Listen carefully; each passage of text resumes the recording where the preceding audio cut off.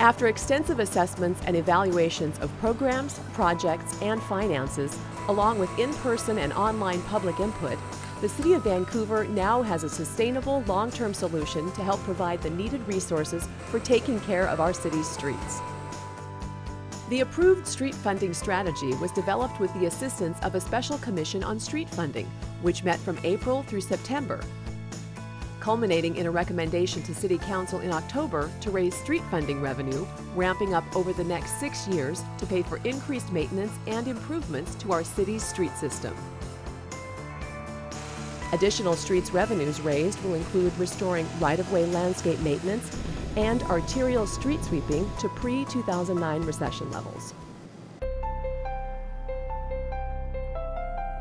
To help review and advise Council on policy options to address affordable housing issues in Vancouver, City Council convened an Affordable Housing Task Force in February of last year. By October, Council approved 3 ordinances surrounding protection of low-income renters and is currently considering the task force's final report containing 14 additional recommendations. Several projects have been completed or are underway that will help increase the housing inventory in Vancouver. There are 3,300 new multifamily units currently in the permit review process or under construction in the review process. 282 units of affordable housing are now online, with the completion of the First Street and 15 West apartments.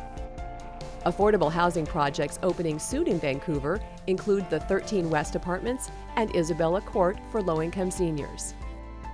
February saw the opening of Lincoln Place, Vancouver's first Housing First complex, which will house 30 of the city's most vulnerable homeless people.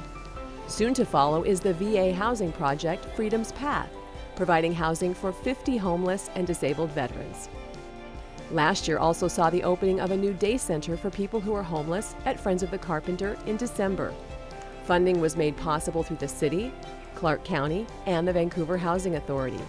SHARE, along with other local nonprofits, are providing counseling and case management.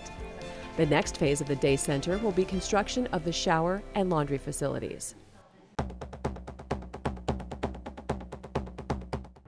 The City continues to support the waterfront development and park. This project represents a transformative opportunity to the City, as well as provides a once-in-a-generation opportunity to reconnect downtown with the shores of the Columbia River. The waterfront has become one of the largest mixed-use construction sites in the Pacific Northwest.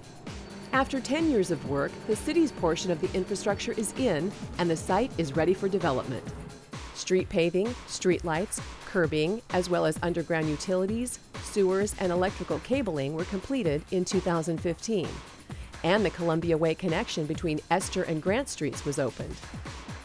Columbia Waterfront LLC and Graymore Development, Inc. announced the first tenant. The M.J. Murdoch Charitable Trust will occupy the top 2 floors of the first constructed office building. The first restaurant tenant was also announced. Twig's Bistro and Martini Bar will occupy a ground floor space overlooking the planned Cable State Pier and opening up to a promenade and the waterfront park. The waterfront developer anticipates breaking ground on Festival Street road improvements in the second quarter of 2016 and the surrounding blocks shortly thereafter. And this month, preliminary construction work started in the waterfront park, laying the groundwork for the anticipated summer 2016 start of park construction.